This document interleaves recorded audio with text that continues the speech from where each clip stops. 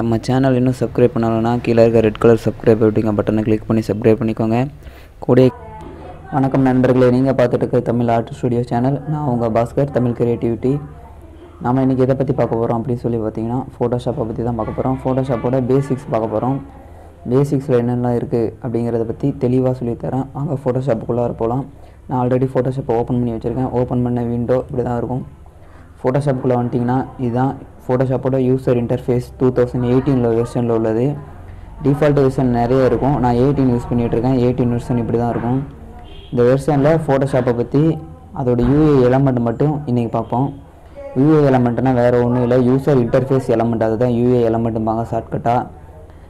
UA எலமெண்ட்டில் என்னெல்லாம் இருக்குது அப்படின்னு சொல்லி பார்த்தீங்கன்னா, இந்த டூல் பார் ஃபுல்லாமே யூஏ எலமெண்ட்டு, இந்த கண்டென்ட் ஃபுல்லாமே யூஏ எலமெண்ட்டில் உள்ளது.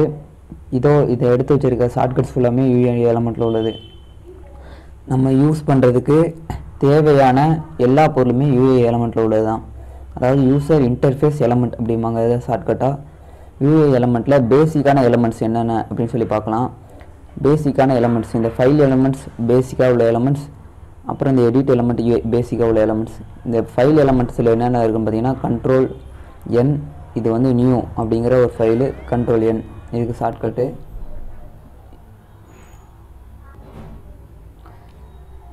ஷார்ட்கட் கண்ட்ரோல் என் கொடுத்தீங்கன்னா இந்த மாதிரி உங்களுக்கு ஓப்பன் ஆகிரும். நியூ ஃபோல்டர் ஒன்று க்ரியேட் பண்ணுறதுக்கு இது கண்ட்ரோல் என். இதில் என்னென்ன இருக்குது அப்படின்னு சொல்லி பார்த்தீங்கன்னா, இது வந்து நம்ம ஓப்பன் பண்ண போகிற அந்த விண்டோவோட நேம், அதாவது அந்த ஷீட்டோட நேம். விண்டோவில் அது ஒரு ஷீட், அந்த ஷீட்டோட நேம். இப்போ நான் அதுக்கு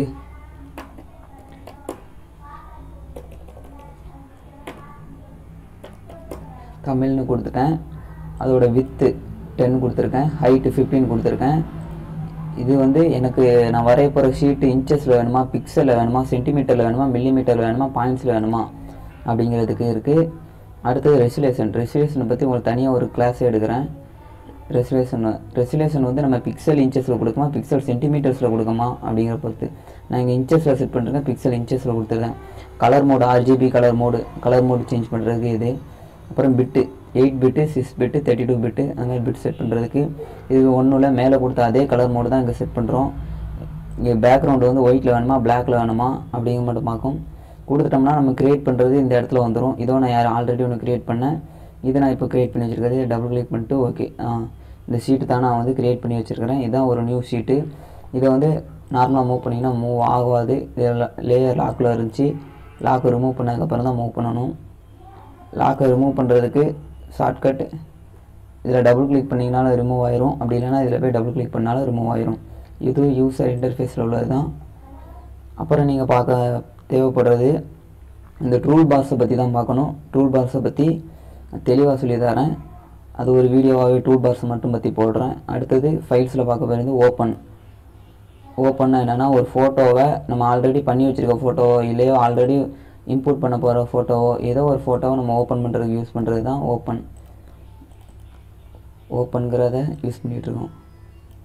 இதோ அந்த ஃபோட்டோவை நான் எடுத்துக்கிறேன். இப்போ என்ன ஓப்பன் ஆப்ஜெக்ட்னு இதை ஒன்று எடுத்துட்டேன். இப்போ என்னென்னா, இது வந்து ஓப்பன் பண்ணுறதுக்குள்ள காலம்ஸ் தான் இது மூணுமே. இது முக்கியமான காலம் ஒன்று.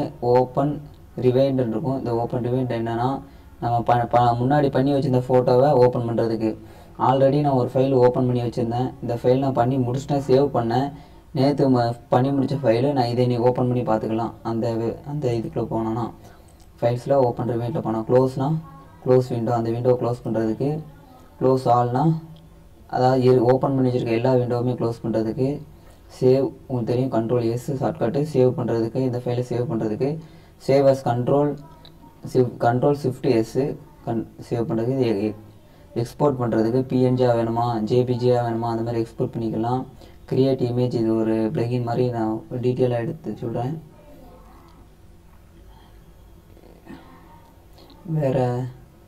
இதில் வேறு முக்கியமான தேவைப்படுறது இன்புட். நம்ம இந்த வீடியோ ஃபார்மேட் இம்போர்ட் பண்ணலாம், வீடியோ லேயர் இம்போர்ட் பண்ணலாம், இது வீடியோ எடிட்டிங்கு யூஸ் பண்ணலாம். அதுக்காக இந்த இன்புட்டுங்கிற ஃபைல் இருக்குது. வேறு ஃபைல் மேனேஜரில் நீங்கள் பேசிக்காக தெரிஞ்சிருக்கக்கூடியது இவ்வளோ தான். யூசர் இன்டர்ஃபேஸை பொறுத்த வரைக்கும் நம்ம பார்க்குற எல்லாமே யூஏ எலமெண்ட் தான். ஒரு சாஃப்ட்வேரில் எடுத்துக்கிட்டிங்கன்னா நீங்கள் ஒர்க் பண்ணுறதுக்கு அந்த ஷீட்டை சேர்த்து எல்லாமே யூஸ் பண்ணுறது எல்லாமே யூ எலமெண்ட் தான். இந்த வீடியோ உங்கள் எல்லாத்துக்கும் பிடிச்சிருக்குன்னு நினைக்கிறேன். இந்த வீடியோ பிடிச்சிருந்துச்சுன்னா லைக் பண்ணுங்கள், கமெண்ட் பண்ணுங்கள், ஷேர் பண்ணுங்கள். பிடிக்காட்ட ஏன் பிடிக்கல அப்படிங்கிறதையும் கமெண்ட் பண்ணுங்கள். நம்ம சேனலோட வளர்ச்சிக்கு இது உதவும்.